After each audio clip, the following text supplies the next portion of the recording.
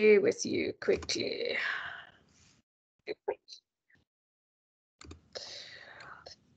All right.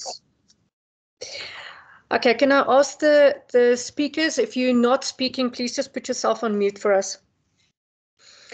All right, so today we're discussing the impossible puzzle of cybersecurity. I think cybersecurity has been a huge factor the last couple of months. There was a lot of people affected by it, and we thought it would be a good idea to chat to our customers and some of our internal teams around this, and just show some stats, get the pros involved, let them come and chat to us about it and tell us a little bit more. So just a little bit of an agenda. I'll run quickly through the house rules with you guys. Then after that, we'll ask Lucas Pelser, the pre-sales engineer from Sophos, to talk to us about the impossible puzzle of cybersecurity. Sean Hancock, our ISP manager for Sador Networks, will then do a short introduction into Sador Networks and how we use Sophos as part of our solution. And then there will be a closing from my side, and just there will be some Q&A session at the end. So house rules, this meeting will be recorded. So if you feel uncomfortable to be recorded, please leave the meeting. This is for purposes for sharing afterwards to people that were unable to make this webinar this morning. There will be a chat box that's open for questions. So please post your questions there throughout the presentations, and the questions will be answered at the end. If you've got any technical support throughout the webinar, please contact Nikhil. There's his email address and his phone number if you want to make a quick snapshot. All right. Okay, so I'm going to hand over to Lucas.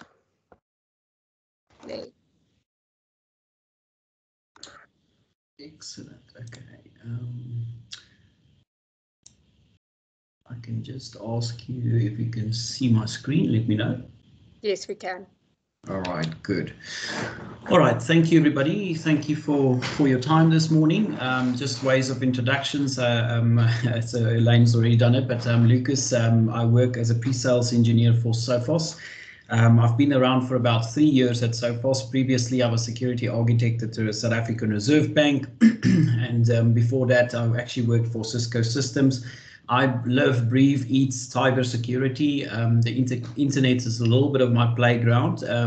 I've got quite a funky history in cybersecurity, but since 13, I've been in the game of doing impersonation attacks and social engineering attacks and so on. So what I thought would be relevant for today's topic is the impossible puzzle of cybersecurity. And it really is just around what is happening in the industry today. Working for a vendor is a very interesting place to be at the moment. If you Google stop ransomware, Sophos is an international company, so we do pop up in the first Google searches. So you can imagine the kind of calls we get on a daily basis. We get about 5 ransomware cases on a weekly basis. And we get involved in trying to help those customers recover from it or understand how they were breached. So what I found interesting is Sophos actually did a survey worldwide around, we spoke to IT decision makers, whether it's an administrator or an IT manager, and we asked them if they can honestly tell us if they have been breached or have had an attack. We didn't ask for any details or too much detail, but we asked them, is it relevant to their organization? And what I found interesting working for a US-based company, the surveys normally just go around the world, and we see surveys around in terms of different countries and so on. And Africa seems to be just floating around, and we never really get information around what is happening in Africa. And what we did is we actually found 200 IT decision makers in South Africa, and the results were quite shocking. So we actually, just from a demographics point of view, most of the organizations that do fall victim to cyber crimes is IT and telecommunication companies and then financial services. But what I found interesting is that the manufacturing and production industry is fourth on the list. And it really was quite an interesting survey I've seen. And we've also actually, I've just helped a customer actually last week where they are a manufacturing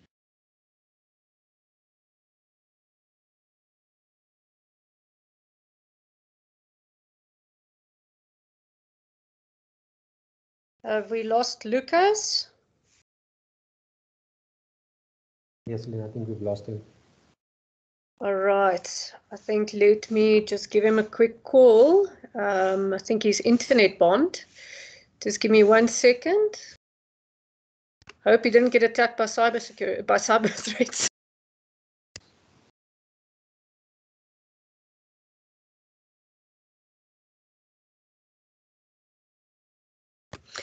Okay, so I just got a message from him. He says his PC just switched off.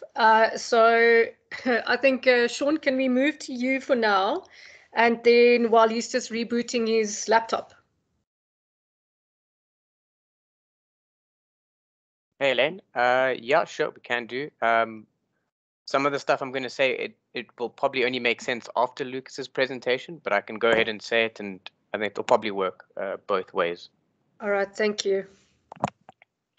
Cool. So you did introductions, but I'm Sean Hancock, security and network specialist at Seda Networks. We are primarily an MSP provider, and I'm just going to explain a bit how we use Sophos as part of our security suite.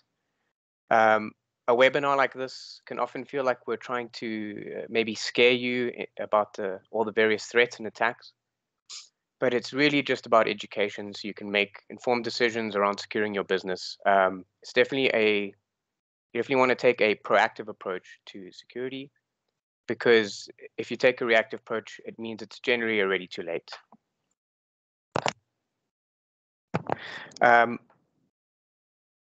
Lucas is going to talk a lot about how the threat landscape is forever changing. There's always new threats, and it's really our jobs to research them, combat them, learn how to mitigate them, and also keep you guys aware, because keeping your users aware is really, really important. They're generally the weakest link due to just simple human error and perhaps just a lack of knowledge on the subject. We've been using Sophos products for, I think, almost 10 years now as part of our security suite. When ransomware first became a serious threat, we were able to quickly mitigate most of the attacks using the XG firewall.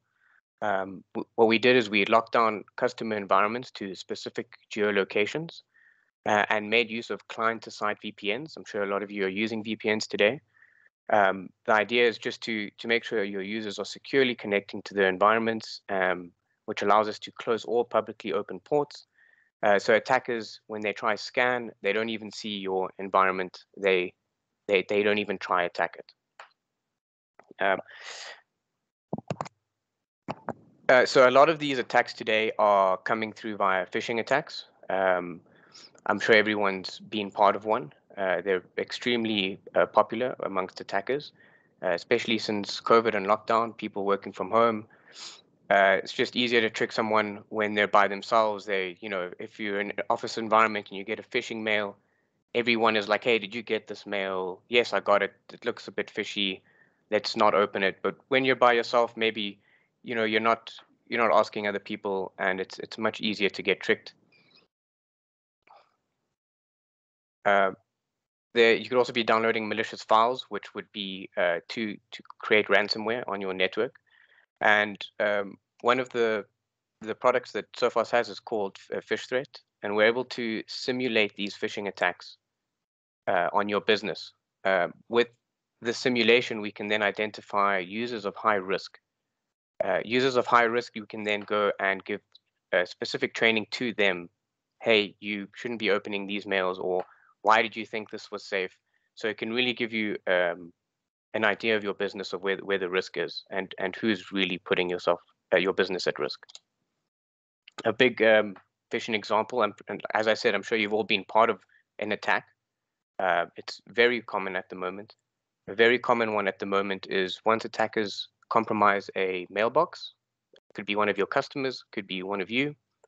They will go and email everyone in your contact list a phishing attack. So it kind of spreads from mailbox to mailbox.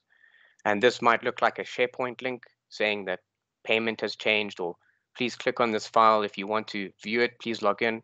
And it will take you to a very legitimate login page that looks exactly like Microsoft. They really put a lot of effort into making it look real. Sometimes they don't, but often they do. And it will just trick a user into giving their details. And once they've given up their details, they use that mailbox to then push out another phishing attack to all of their contacts. And that's really how it spreads pretty quickly. Tying into that, a simple but really effective part of security is, at the moment, is MFA, also known as multi-factor authentication or two-factor authentication. I'm sure everyone has heard of it, and it's really not a new concept. Banks have been doing it for decades when they first started giving dongles to customers that would provide a one-time PIN. I'm sure a lot of you remember that. Today, this has become extremely important. With MFA, if your user does give away their details to a phishing attack, if MFA and multi-factor is enabled, the attacker would still need to retrieve that second factor to break in, which is extremely difficult unless they have the user's mobile device, or if they telephonically call that user and trick them into giving away that 2FA code, which is possible. But again, that's where user training comes in to make sure a user would never give up those details. A little bit off topic to phishing, but still ties in with security and Poppy at the moment is drive encryption, another product that we make use of from Sophos. And this encrypts all the contents of your machine, much like a ransomware attack would. However, in this case, you hold the keys. So you are the one encrypting and protecting the data. Most users have laptops these days and often working from home, meaning that the laptop is moving around a lot more than it used to. The risk of theft and loss is very high. And drive encryption mitigates the risk of leaking data that would be on the laptop. With Poppy in place, even leaking a small Excel document with customer information can really lead to big implications and fines. Last thing for me is, I think Lucas is back on. So unfortunately, Lucas is still having some issues. His laptop is giving him some issues. So okay, cool. So let me just chat about one more thing, and hopefully he's back up by then. Okay. So one of the last things I want to chat to you guys about is if you want to get a better idea of where your business stands in regards to security, we do what's called an NSA, a network security assessment, where we use various tools, which covers security quite holistically across your business to identify risk. So some of the topics that we cover in the security assessment is industry risk. We try to see where your risk is compared to other companies in your industry. How do you compare to them? What are your main risks for your industry? Physical security, literally how your physical security is. Where's your server room? Do you even have one anymore? How are people getting into your office? When can they come in? Things like that. Your network security. This can cover, your firewall, your policies on the firewall, VLANs, and even your Wi-Fi. Is it easy to crack? How secure is it? Your identity and access, quite important at the moment. That ties in with multi-factor authentication. How people are moving around in your organization. You've got more on the cloud. Some's over here, some is over there. How's it all tying together? Email and messaging. This just looks at how you're messaging, and is it encrypted? Is your data secure while it's in transit? Data and compliance. Also, how are you handling data? Are you encrypting it? When you're moving it around, is it password protected? Things like that. It doesn't need to be password protected, or is it not an important file? We also look at your systems and applications. Are they secure? Are they at any risk to the rest of your network, or vice versa? Your backup and DR, which you might not think is completely a security topic, but we do see it as a security topic. The way your disaster recovery fits into your plan, it does put your business at risk. So maybe not completely security, but still very high in risk. Your policies and procedures, this kind of ties into POPI and other stuff like that, how you have showed that you've given training maybe to your users, and you've done a few things to become compliant, but you haven't documented any of it, or you don't have policies in place to show that you've done these things, which is really important if you ever get audited or just for following process in general. We also touch on prevention and maintenance, and that's just general upkeeping, being proactive on your network, are things up to date, and things like that. Then we would also do a internal vulnerability scan and an external vulnerability scan. And last but not least, we would do a phishing simulation to really test the awareness of your users across the board. Cool. This was pretty much where I would have handed over back to Elaine, but hopefully we've got Lucas coming back soon. So, Sean, if I can ask, how do you see whether it is a phishing attack on an email? Is there a way that you can identify these type of emails coming through? Or is it just, you just kind of have to if it feels wrong, it's wrong? Definitely, if it feels wrong, it's wrong. You want to always ask your IT administrators if you're not sure. They're becoming extremely hard to identify because they're coming from people you know. Someone who's emailed you before is being compromised, and that person is now, the phishing attack is now coming from them. If you're not expecting a mail from them and it looks dodgy, call them, find out if they sent this to you. If you're not sure, it's best to call the person, because emailing back will not help. Their mailbox is compromised. So it is hard, and it does take, as I said, awareness and training. That's the best way of learning how to identify them. Cool. And also, I see Lucas is back. Yeah, just quickly to wrap up that, and also when you phone, you don't phone the phone number on the email. You phone, yes. You either Google the company and find a phone number, or you phone the number you've got. 100%. Use a number that you know is theirs, that you've used before. All right, fantastic. Thank you, Sean. Lucas, you back? Yes, I'm bragging about my cybersecurity skills. Looks like somebody is playing games with me. Yeah, we were wondering what's happening. Yes. All right, thank you, Lucas. All right, yes, moving on. Sorry about that. Sorry for the interruptions. That's the problem with virtual meetings these days, I suppose. So where I ended up was I was just saying about the demographics about companies that were being attacked. And I kind of closed off there. So I wanted to move on and talk about the cybersecurity landscape again. And what we've seen is 2 out of 3 organizations actually fell victim to a cyber attack. So the ones we surveyed actually said 2 out of 3 of them said, yes, they have been attacked. And what I found interesting here is that if you look at the countries hit the most and the least, South Africa actually featured here. And it was very interesting that 69% of companies we spoke to actually admitted to a cyber crime or cyber attack, whether it was deployed in different methods or not. It is basically, it did actually happen. And it's quite a high number if you think about it. If you look at there, we can see that the UK actually admitted to less attacks than us. And I think it's because we're becoming easy targets and easy victims. And I'll elaborate on that a little bit more. So 2 out of the attacks were really successful. So we see that people said they have seen an attack, but they could manage to block it. But 2 out of every attack actually did manage to find its way through to attack the organizations. And then 9 out of 10 actually admitted and said to us that they thought they had an up-to-date cybersecurity system. If you are wearing a Garmin watch right now, you would have known that in the last year, August, all of the Garmin watches, your data was kind of missing. If you had fitness data on it, all your map data and those things would have been gone.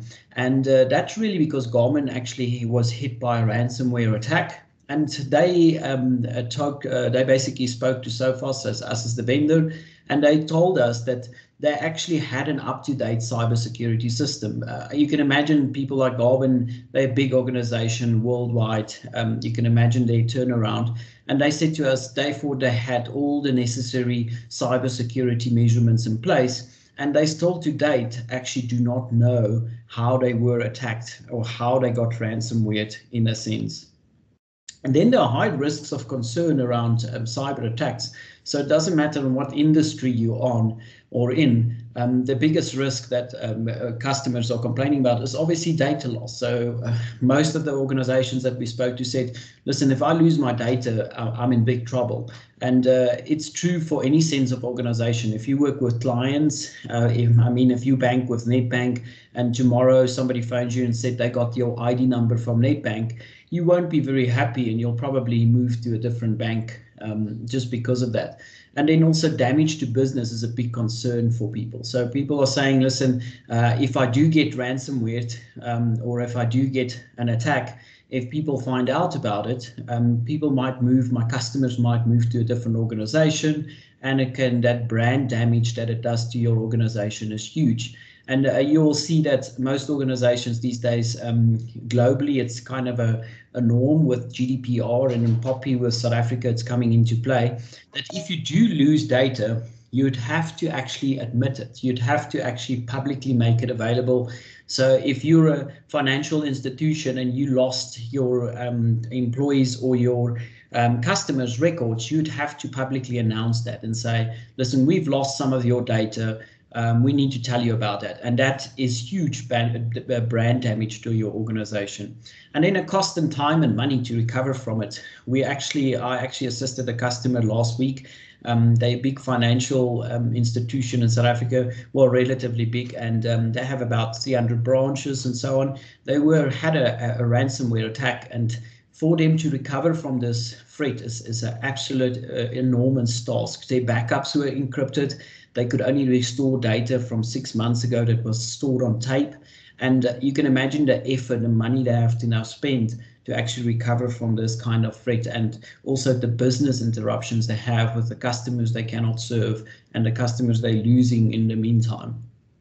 So why is organizations still struggling with cyber attacks? So it's because attacks really come from multiple directions. And the big thing here is literally email is still one of the biggest attack threat vectors out there.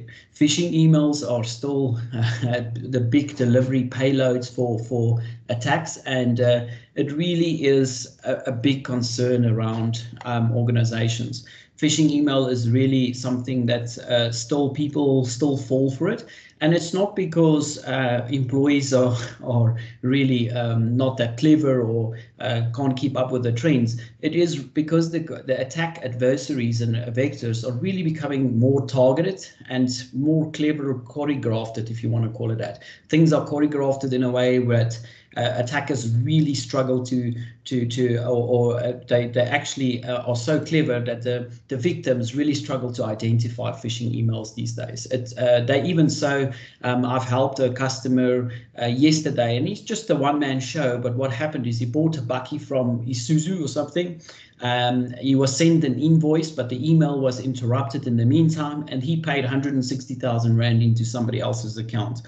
So how does these guys know you are buying a bakkie? How do they know what your movement is? And it really is because they actually have access to this person's email. And that's what it basically narrowed down to, is they guessed his password, and they actually logged onto his email account and saw email flowing around, and then they intercept that email.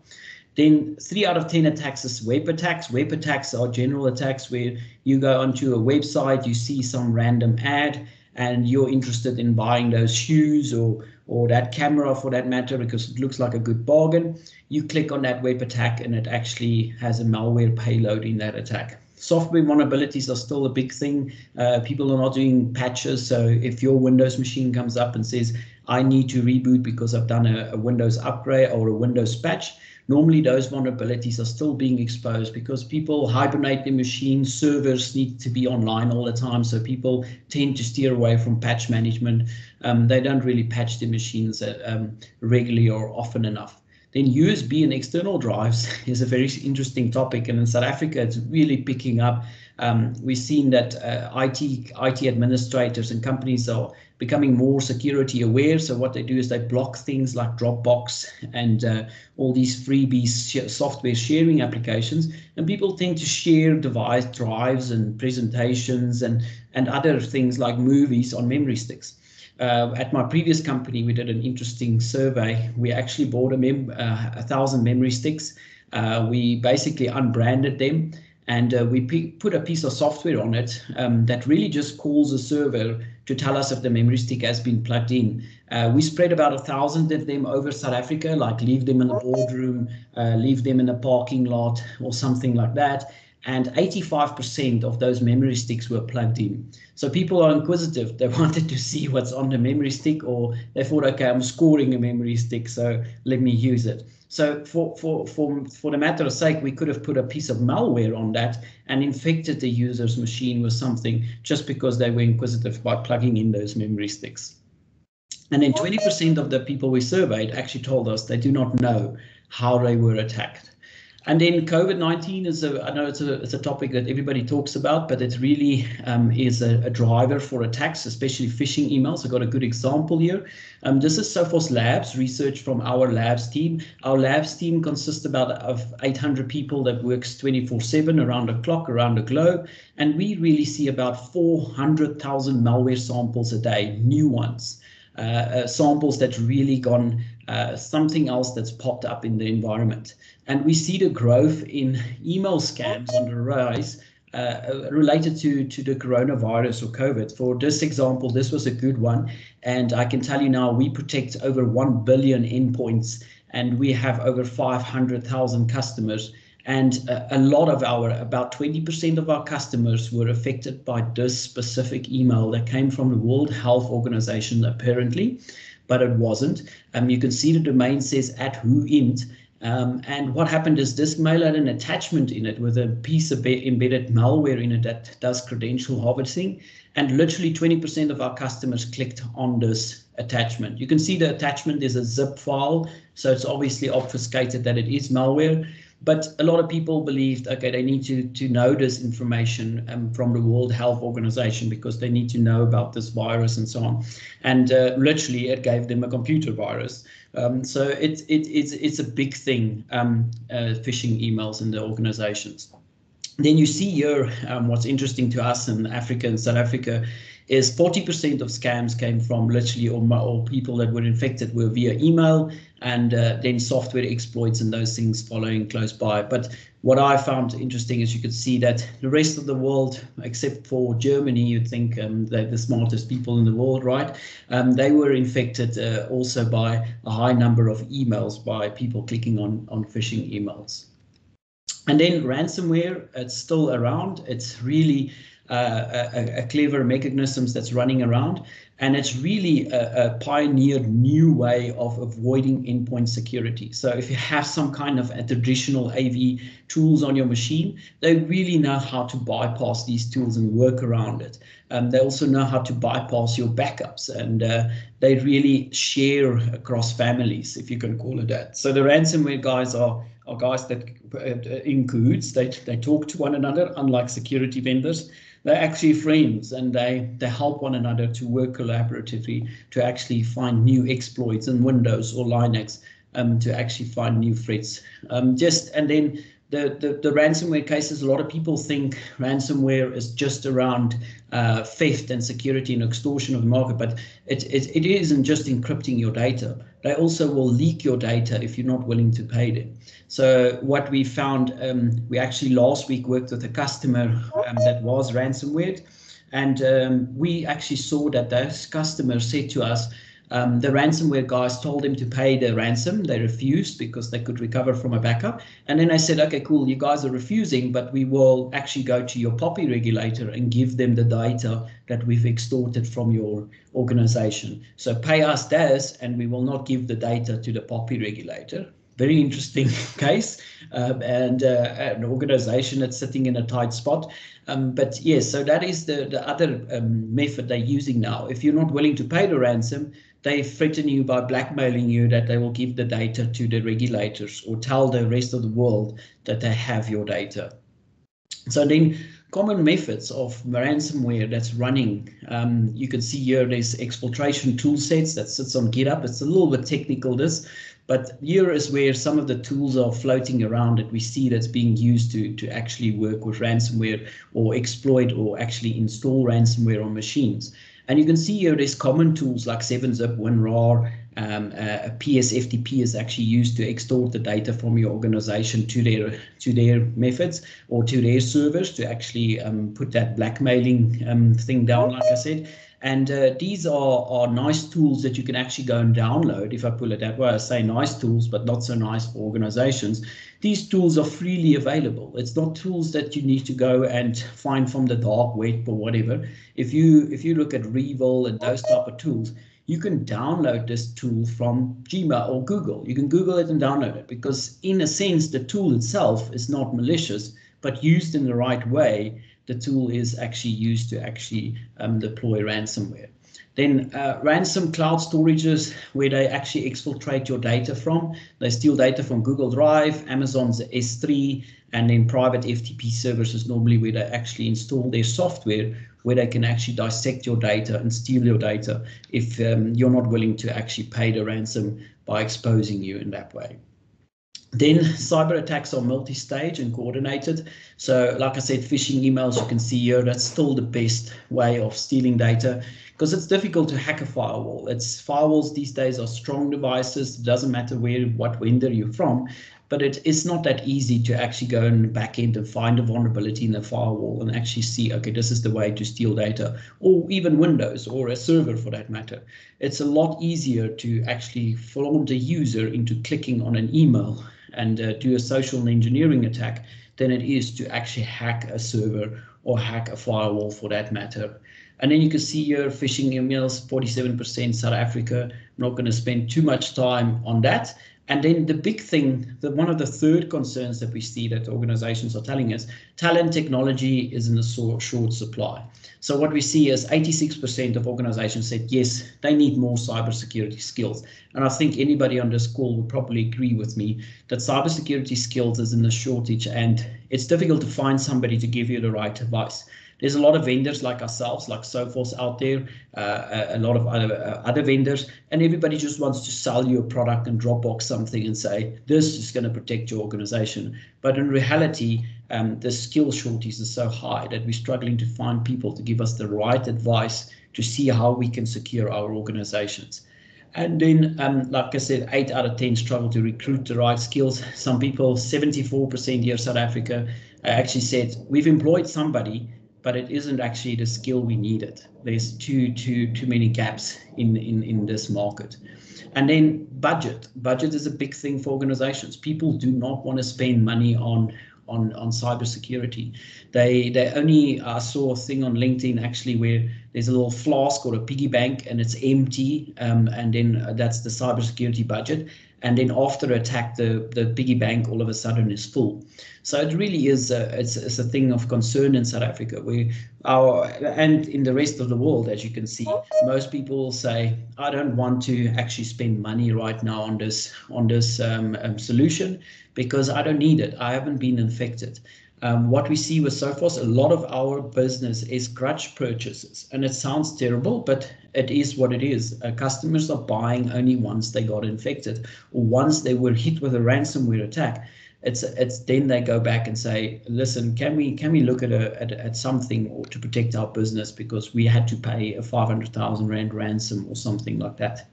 So how do we solve all these things? And really, the idea is to have more extensive technology that's more innovative. Time and skills and budget is obviously an issue. We need to address those things. And then time for a different approach is the idea. So what we can say today is most security solutions are point security solutions. What I'm saying with that is if you buy a firewall, you're going to buy a firewall maybe from Fortinet, Checkpoint, Palo Alto, or Sophos. And then when you're looking at cybersecurity, it's a holistic approach. You can't just say, okay, I just have a firewall. You have remote workers now. Now the vendors are coming to you and say, you got remote workers, you need to secure them. Then people pop up like Kaspersky, Trend, Symantec, many other products is out there, and they say, let's buy this product and we protect our endpoint. But those products really work in isolation. They don't actually talk to one another. They don't share any information. And most of the organizations that buy from us as Sophos, they have one IT manager, and he's the security guy, he's everything. And that guy then needs to manage a Kaspersky dashboard, a Sophos dashboard, a Fortinet dashboard, and many other products together. And to find threats in those dashboards is becoming a nightmare, because we cannot collate policies, we can't put in together the same technology, and it really becomes a nightmare to manage these products. It's okay for an enterprise company, say like a big bank, to say, okay, listen, we're going to buy best of Gartner breed products, because they have a security as a team, a SOC as a service, or maybe a big security organization where they have guys that just looks at endpoint technology and guys that just looks at firewall. But most of our customers do not have that luxury. You need cybersecurity as an ecosystem where things are working together and can share information, and it's centrally managed from one dashboard. So just a little bit of a sales pitch for Sophos. I'll steer away from this quickly. But what we have here is we have a cybersecurity as an ecosystem where we have a central dashboard where you can run your security operations, threat hunting, and so on within this dashboard. And we have multiple products that bolt into this dashboard. So if you're looking at an XDR, extended detection response product, you could be buying it from Sophos and just bolting it on. With Poppy, we see a lot of people are interested in encryption, because if your laptop gets stolen from your car or the airport, that laptop is really exposed if it's not encrypted. You might have a strong Windows password, but it's very easy for a person like myself to take your laptop and actually get your data from your My Documents without knowing your Windows password, even by just taking the drive out of the machine physically. If the device is actually encrypted, it would be impossible for me to dissect that data. So a lot of people want encryption enabled these days. So some of our customers that's running our endpoint technology as an antivirus, they protect their organization by saying, let's enable encryption because we need it, because Poppy is knocking on our door and we're not complying to certain aspects. We have an email security product that actually can look at phishing emails and impersonation emails to protect you against those kind of threats. And then we also have firewalls that fits into a space, and all of these products really work together, what we call synchronized security. If an endpoint is infected with a malware, a piece of malware, the firewall will actually lock that machine out from getting access to the internet until it's cleaned up.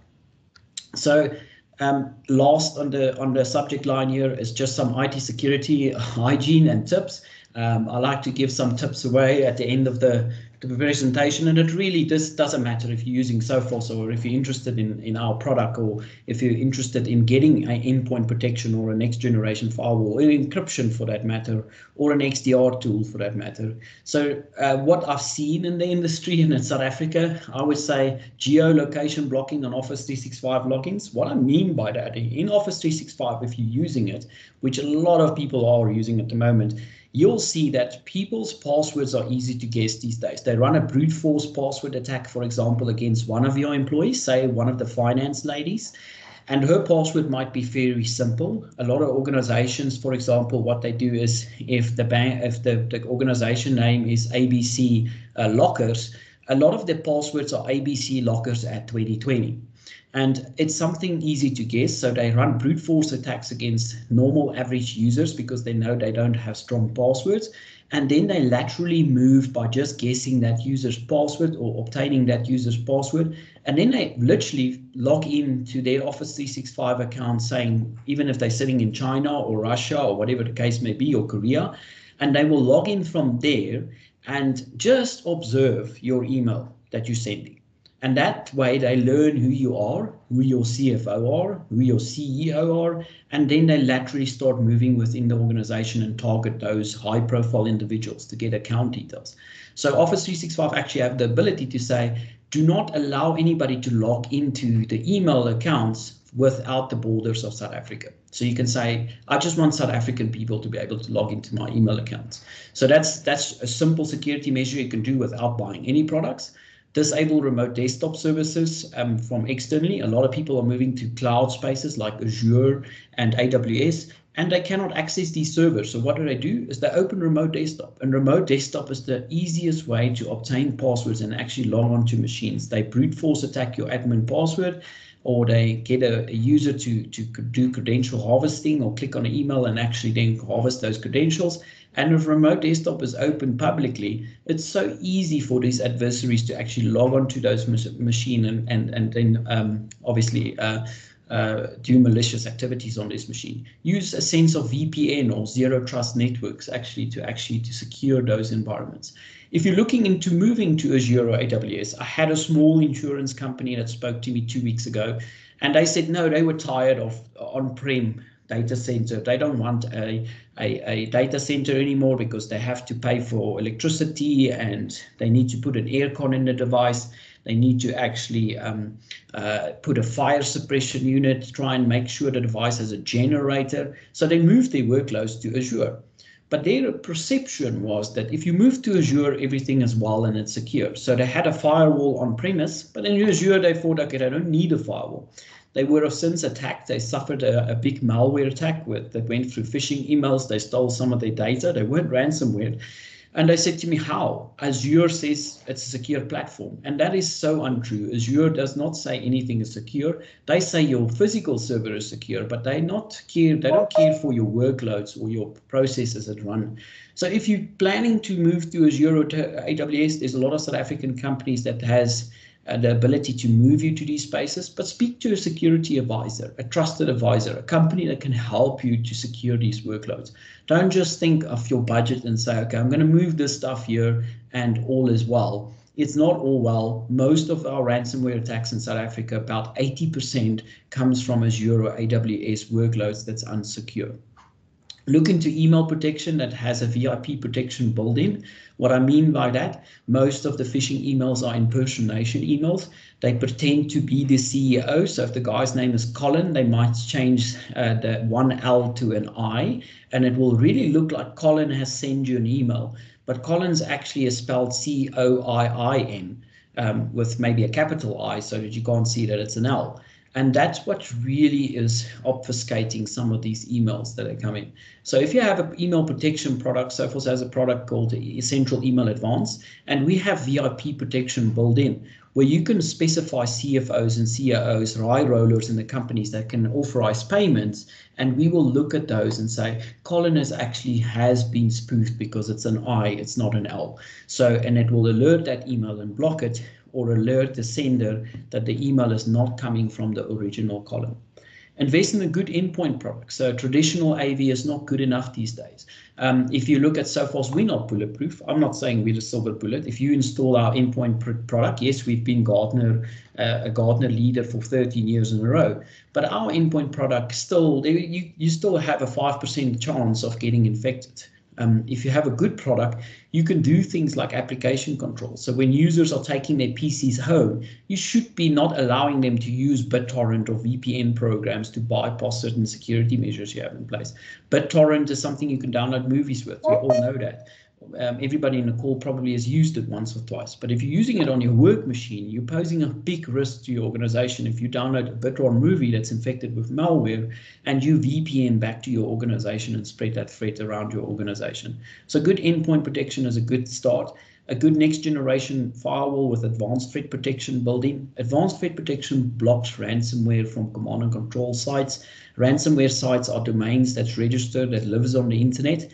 And those are malicious sites and can be tracked by a vendor like Sophos or any other vendor for that matter. Run automated tasks to check for tasks that's being switched off or processes that's being switched off. So what I've seen with all of the ransomware cases I've worked on, the adversaries switched Windows shadow copies off on machines. If you're not technical, Windows shadow copies is a way to actually recover from a Windows breakdown. Say your machine is broken and the machine actually can't recover. You can actually use a shadow copy that's like a backup that's built into Windows. And if you have this on, you can actually then recover from ransomware. So what the ransomware guys did with one of my organizations that I work with, or one of my clients, they switched 200 servers, Windows shadow copies off at the same time. That's a high alert to your organization, because switching Windows shadow copies off is a pure sign of ransomware going to be deployed as the next step. Have application control on your endpoints, like block PowerShell and 7-zip and PSFTP with application control. If you have a good endpoint product, you can do this off the bat by a click of a button. Very few users use PowerShell on their machine. However, PowerShell is a powerful scripting tool in Windows 10 and Windows servers to be used by adversaries to actually obfuscate or run any threats within an organization. You as a user probably has never used PowerShell on your machine. So if it's not used, block it so that the adversaries cannot use this tool against your organization. That is it for today. It's not too long, I hope. You can ask any questions now if you want, I think. I don't know if it's only been posted, but yes, you can ask questions or whatever. We can take it from there.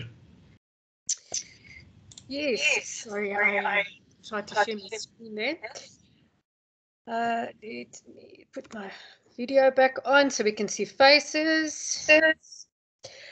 Right, so Lucas, just from my side, quickly before we go into some of the questions. You were talking about people not being so technical. I would be one of those. So with patch management, does that mean you have to switch off your laptop every day after work so that it reboots every day? Because I know I'm guilty of sometimes just putting my laptop to sleep and I don't always switch it off and switch it back on. Is that how that works, or how does the patch management exactly work? So Windows generally does its own updates, and at the bottom you'll have a little update reminder telling you have to reboot your machine because this update has to be done.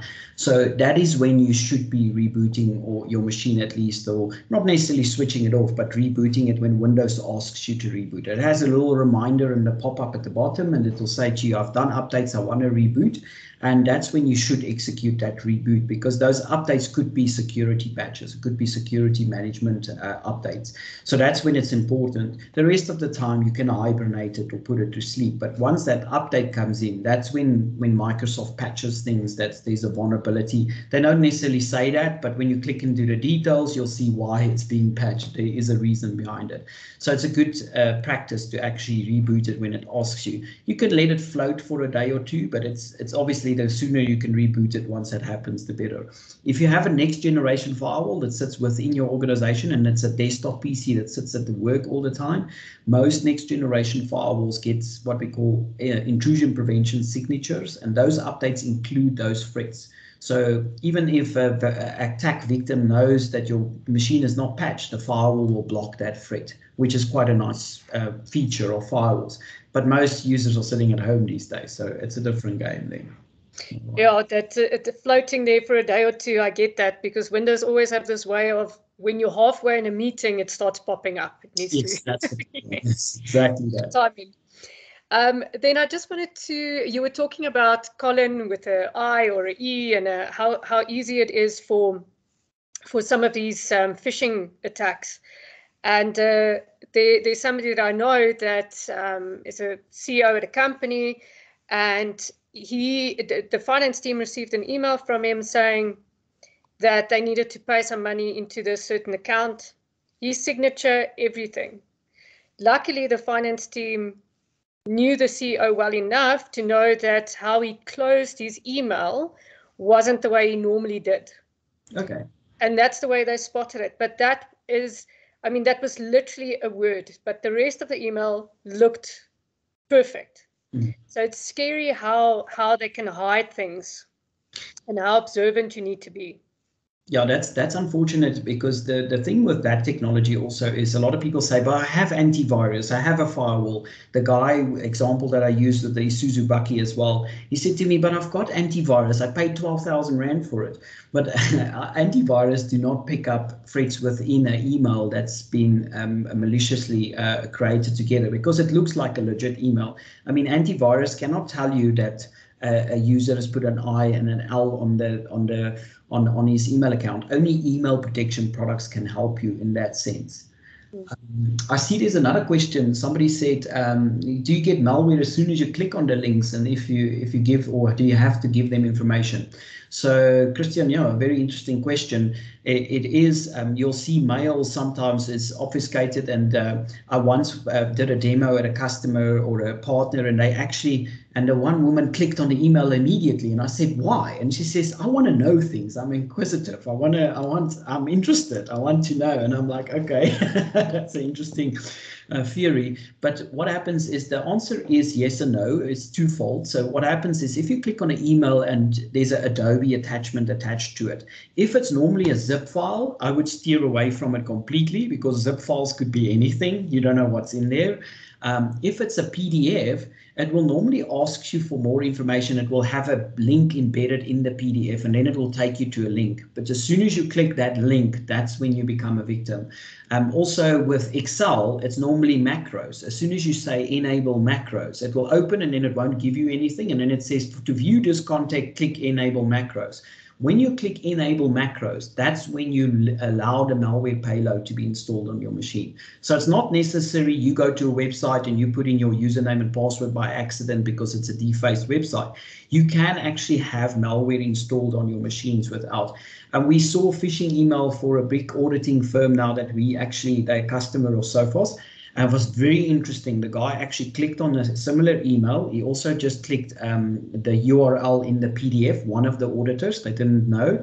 And they installed a Bitcoin miner on 1,300 laptops that way. So what is happening is they're not stealing any information from the customer. They're not actually obfuscating or taking anything from them. What they're doing is they're using the processing power of their machines to mine Bitcoins for a specific account. So all the machines started getting slow and everything, and they locked calls and whatever. And then we realized there's a Bitcoin miner installed on their machine. So that's another way of malware, if you want to call it that. They're just using your machine to mine Bitcoins for them, because Bitcoins is worth 800,000 Rand at the moment. And it goes about processing power. So that's not necessarily malware, but it's stealing their processing power, their electricity to mine Bitcoins for them. So there's different ways of emails. So very good question. Thanks, Christian. So I think something that I also took from this, and Sean, thank you for your presentation earlier, or your discussion that you had, is exactly what Lucas was also saying, is rather budget upfront to get the things in place than to be a victim and then have to spend 500,000 odd Rand to fix the problem, and then still having to purchase the cybersecurity. I had a customer about 2 months ago. They asked for 600,000 Rand ransom, and they were really desperate because the information they had was super important to them. They paid the ransom in Ethereum online currency, and the guys just disappeared. They didn't give them the data back. But 85% of people that pay the ransom do get their data back. So because if there's no business, there won't be a business for ransomware, right? But yes, these guys obviously took their money and ran, and they didn't actually give the data back to the customer. So they lost 600,000 just in that. And now they have to purchase so fast and invest in firewalls, invest in a better backup strategy. So they threw 600,000 Rand in the water, and adding more to the product to actually not get ransomware again. Because what is very interesting about ransomware as well, the customers I work with, they get ransomware today, they recover from it with backups and so on. And 2 weeks later, they ransomware them again. So they float around because they didn't protect one laptop. So if you get ransomware, it's very important that you cover your entire estate. You can't just leave one machine alone, because a lot of people say, no, only my servers got ransomware. Let me use the desktops. They install software on the desktops as well, and they call it polymorphic malware. And that malware actually just sits in a dead state. It does nothing. So no antivirus or anything picks it up. And then after 2 weeks, they spin that up again and start running a new ransomware case. So it's the wild west out there for us. Yeah, and I think the endpoint also is very important when you look at people working remotely. I think the more and more people work remotely, you think your laptop is serving two sides, business and some personal at night when I want to watch a video or look at Facebook or whatever it is. And if you're not protected, I think that's a big problem. You become a victim, yes. Yes. Okay. Is there any other questions? Let's have a look quickly at the chat box. I don't think so. I don't see anything. Anything? Okay. So what we're going to do is please feel free, after the presentations are completed and the webinar is finished, we will share the webinar with you if you would like to have it. So we'll send an email. If you would like to have it, we'll send it through to you. And if there's any questions, please feel free to contact us. You can contact myself directly on the email that I'll send through, and we'll give you through to the right people. We'll get Sean involved and his team involved, and let's keep our people safe. And Elaine, I see Christian, because he asked the question, can he mail you? I got a little gift for him just because he asked the question. Of course, I've got his details. So for socks. I've got his details. I'll definitely send it. I'll get all the details from him and send it through to you. Yeah, and then I'll just pass him on a pair of sofa socks. Okay. Good stuff. All right. Thank you everyone for joining. I hope you found it valuable. And we will send all the information through. Excellent. Have a fantastic weekend. Awesome. Thanks, everyone. Thank you. Enjoy your day. Bye-bye. Cheers.